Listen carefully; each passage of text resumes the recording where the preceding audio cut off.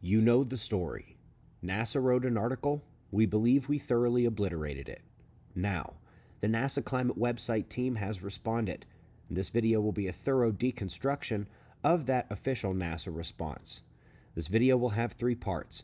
We will briefly go over the basics of their original article and our response video. We will then review their response in depth, making our responses along the way. Finally, the video will cover what NASA ignored from our initial response. On August 3rd, NASA posted an article seemingly aimed directly at our community. It not only took shots at the notion that Earth's magnetic field changes are contributing to climate change, but they took shots at solar climate forcing in general. Our response pointed out their numerous mistakes, showed numerous papers contradicting their position that the sun and geomagnetic field are unimportant to climate change, and in the grade school exercise of identifying the themes of our response, there were 2. First, the numerous geomagnetic excursions in recent record are tied to significant climate events.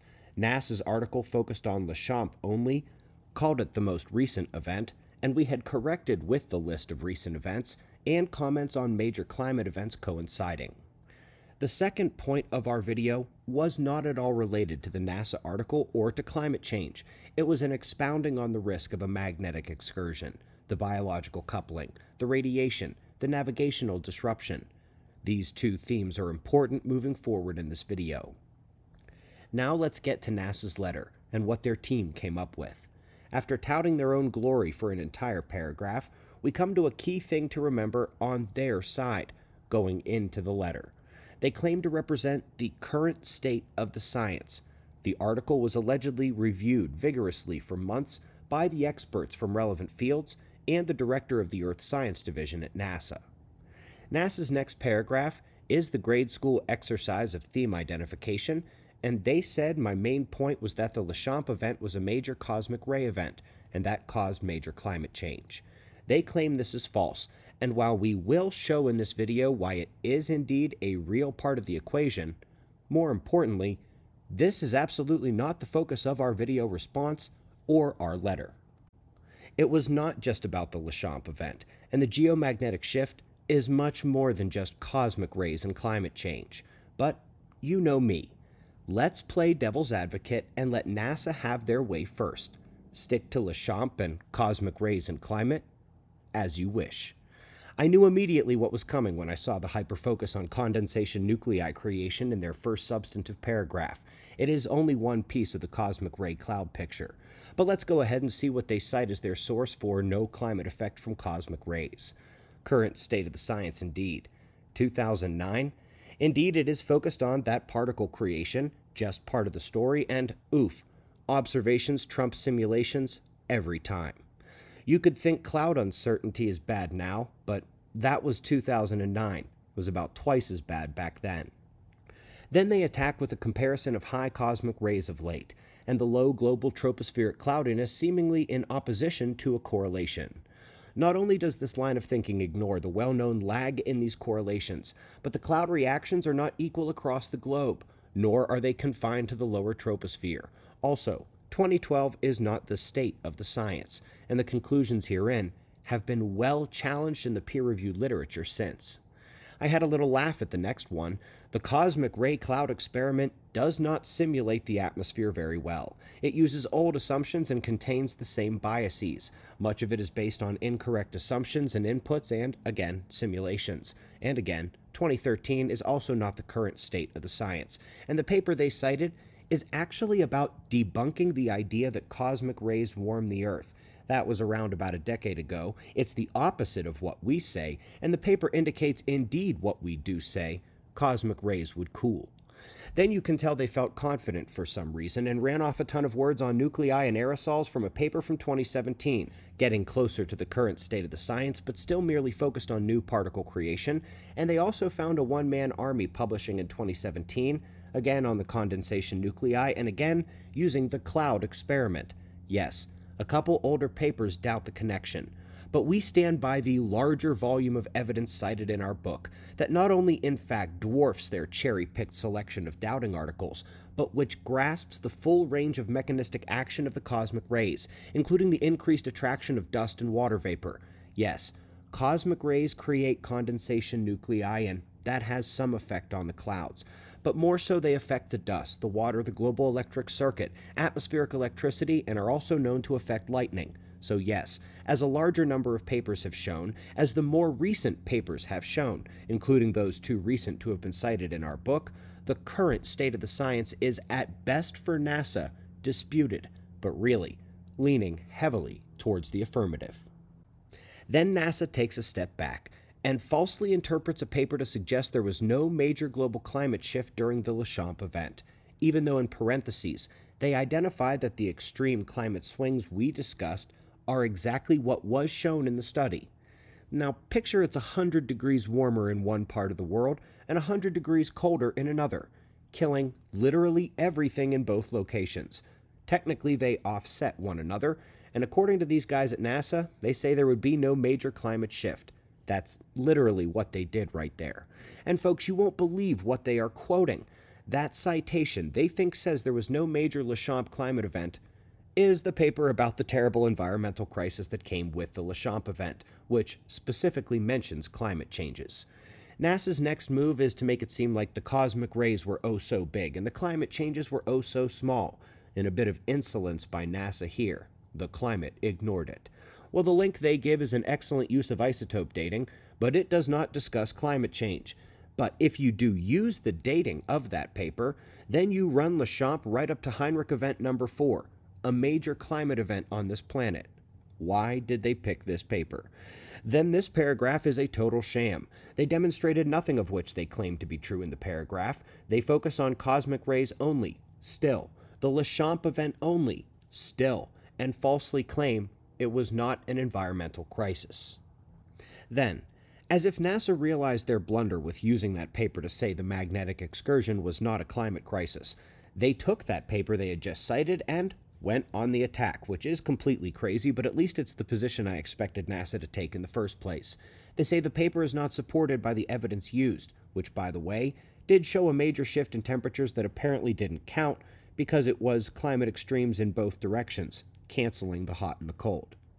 Then they jump on the Vucin bandwagon with much stronger language than was used in Vucin's paper, and in a way that puts the utmost importance on this one analysis above the rest. Well, here's a different analysis, and it starts with the isotope fiasco, when they say you need to give about 1,000 years of leeway for error every 10,000 years back in time. It's actually being pretty generous, considering that sometimes the discrepancy can be orders of magnitude, as was the case here. We corrected NASA once already for their focus on Laschamp only, and their thinking it was the last major event. And even though we mentioned the climate and Heinrich events last time, NASA seemed to ignore it. So here, we'll show the climate events next to the excursion name. Gothenburg Younger Dryas climate event and what they refer to as H0, 12 to 13,000 years ago. The H1 Heinrich event was during the Helena polymagnetic event, and Lake Mungo was the axis of the last glacial maximum, and H2. H4 is pretty well tied to the Mono Lake excursion, and depending on the dating method you use for Laschamp, it reaches either an earlier or later Heinrich event. Then, after focusing on only Laschamp and cosmic rays for no good reason, they begin to address the second main point of our original response video, but only sort of.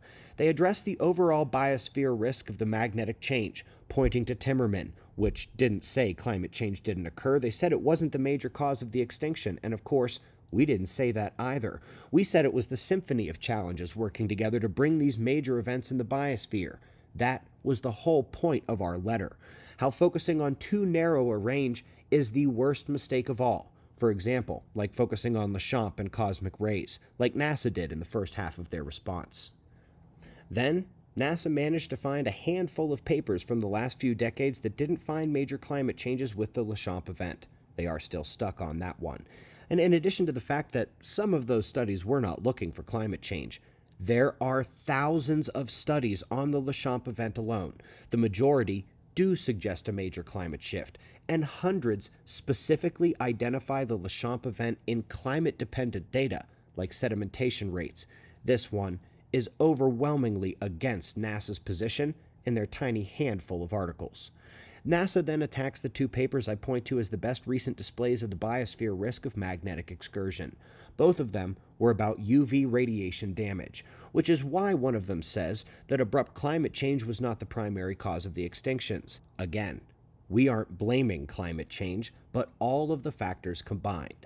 NASA then tried to go after Chanel and Vigliotti, saying they found a chance correlation, made no claims of causality, and didn't blame the climate. This is the paper. This is the #1 geophysics journal on Earth. Chanel is the #1 guy in this field and has been for decades. They certainly did not make a chance finding. They did make claims of causality, including about the Gothenburg event, the very last excursion, and again, they focused on UV radiation as part of a larger ensemble of forcing. I don't know if NASA didn't watch my video carefully, didn't understand my letter, or didn't feel like staying on point, but they didn't. And then, get this, they list off all the sources I used in the letter, the part about risks to the biosphere other than climate change, and tried to say they were worthless in this context because they didn't discuss the Laschamp excursion or climate changes. Literally, these are the papers from my letter, not my response to their climate science. The letter was about excursions, not just Laschamp, and it was our citing the other challenges to the biosphere, ergo, not the climate ones. So what is this? The NASA climate website team experts couldn't figure out those papers had nothing to do with my argument about climate change and magnetic excursions. Up top, they continue their obsession with Laschamp and climate change on articles not meant to describe climate changes, but the other biosphere challenges. They also insulted this article in Live Science, saying it is not a peer-reviewed article. Well, first, neither are a number of NASA's judgments about the actual peer-reviewed literature in their response letter, and second, the article comes from an interview with Rune Flobergagen, who was the head of the ESA Swarm mission at the time, the one monitoring Earth's magnetic field. And just in case you still aren't questioning these folks at NASA, they saved the best for last. Not only did they hold on to their Laschamp obsession till the end, not only did they insist on mentioning climate change on articles that were in the other biosphere challenges section of our video, but they read that paper as a study of changes near the South Atlantic anomaly. I hope you can still read that through the oval I drew. Of course, that was the paper highlighting changes in the Pacific sector, recorded in Hawaii, not near the South Atlantic anomaly. This is lazy, unacceptable work by NASA. So folks, that was their entire response. That was me playing devil's advocate and letting them call the game in every way they wanted. And it was a slaughter. But no more devil's advocate. I let them have the advantage all video so far. Now it's time to play reality. And that means it's my turn. Here's what NASA didn't address in their response to me, starting with the fact that even under a carbon-dominated paradigm, the Earth's magnetic field is changing the atmospheric mixing ratios, not only offering a Joule heating forcing mechanism outside of their obsession with cosmic rays, but one that disproportionately affects the polar cusp region, which is an excellent explanation for the climate changes at the Arctic. The ozone loss there is a direct expectation of the weaker geomagnetic field, and when this accounts for half the Arctic warming, which is 1/3 of all global warming, this is a major issue I raised that NASA ignored, but so did the most recent IPCC report, so at least they are in good company. Perhaps my harshest swipe at NASA's article, in my initial response, was at their out-of-place, uncalled for, and scientifically ridiculous claim that the sun doesn't affect anything below the ionosphere. No impact below, blatantly ignoring hundreds of studies on that very forcing, including literally every paper involving the global electric circuit. These have forcing periods from years of lag to near instantaneous effect.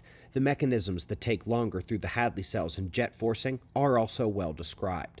I selected the best 500 papers in this realm out of more than 2,000, and it took 300 pages to construct the paradigm, which NASA refused to address in their response. All of this was more thoroughly broken out in our video response and a full playlist we have on climate forcing, but NASA was obsessed with cosmic rays in their letter. Not a word about the solar forcing. I expected them not to address their air isn't ferrous comment, and they ignored my comments there too. What an embarrassing route to claim that electromagnetism doesn't affect the atmosphere. Forgetting the global electric circuit and everything else in the peer-reviewed literature, oxygen, dust, and water vapor are all highly reactive to charge, electric fields, electric currents, and/or magnetism. I can understand why they ignored that too. Then, apart from insulting this author and the former head of Swarm, and apart from botching the side of the planet where the 2017 field loss acceleration occurred, NASA ignored the evidence that the field is much further down the line than they portrayed in their article. Again, I understand why they didn't respond to that one either. As for my letter, this was part of the other half of my video, about challenges to the biosphere outside of the climate. I'd say they pretty well ignored the point of my letter and the circumstances under which it was included in my initial response. They just said, oh, these aren't about Laschamp and climate. It's not relevant. Speaking of NASA's current state of the science, perhaps they should read up on the current state of the science, just as long as they pay better attention than they did to my video and my letter. My two main points, the themes of my response, were utterly botched. In addition to making a mess of the Laschamp event itself, by focusing only on Laschamp, they exclude the volume of evidence that all the excursions tend to bring climate changes, and by focusing on cosmic rays, they ignore the solar forcing aspect, the global electric circuit, and other complicated interactions of the atmosphere. By trying to play climate obsession with my letter about not being obsessed with climate, it's literally one of the points of the letter, which I'm starting to think they didn't really read, they in fact ignored the most paramount science point to be made. Nobody should be downplaying magnetic excursions, especially because we're in one. This letter appears to have been too much for NASA, and God knows what went through their heads while they were watching my video. They were probably texting. So I've decided to simplify it. Here it is, NASA, with lots of pretty colors coming so you can stay focused. The important thing here is the loss of species. We see it with a lot of the excursions, and it makes sense. They bring a tremendous variety of challenges to the biosphere. Those challenges can be adequately listed in this fashion, and we can now break these out into lists that help us understand the bigger picture. The papers and basic physics tell us that the climate extremes will amplify in both directions. The storms will intensify due to extracosmic rays, something I also noticed NASA didn't address, and this propagates more extreme versions of the worst of weather and climate. From a radiation standpoint, this is where we have not only a primary risk to species from UV light and cosmic rays, but risks to photosynthesis with UVB excess, and even some literature on the effects on ocean microbiota. Think the geomagnetic navigation isn't a biosphere challenge in an excursion. It's not just birds, but many other creatures are also known to use the field in some form of their life process. That is an understatement when it comes to the known health risks from biological coupling. Bacteria to plankton to seed integrity. Lots of literature one can sift through, but more importantly for the large creatures, it's not just direct hits with particles and UV, but the magnetic field and geoelectric dynamics couple with the body at macro and micro scales. What all these boil down to is a change in the climate during a change in the food chain, and in general, neither of those changes are good. Sadly, as if all those aren't bad enough, we now have a society dependent on electricity. We are one good solar flare away from being tossed back centuries, and that is true before you consider Earth's weakening magnetic field protection during a magnetic excursion. So if that 2.5-page letter I wrote is too confusing, try the reading rainbow of magnetic excursion biosphere risk. As a reminder, I'm 100% against pollution, but 100% for good geophysics as well. And NASA, you're not going to get away with the sort of bad faith, unfocused, cherry-picked arguments we're accustomed to from immature social media cancel culture. You want to say anything else on this? Don't email people behind my back. Don't write some article referring to some people and their ideas. Don't be the lowest of cowards. You can come right to me. As for the rest of you, wow, thank you for sitting through that. I'll see you in the morning for the daily update. Be safe, everyone.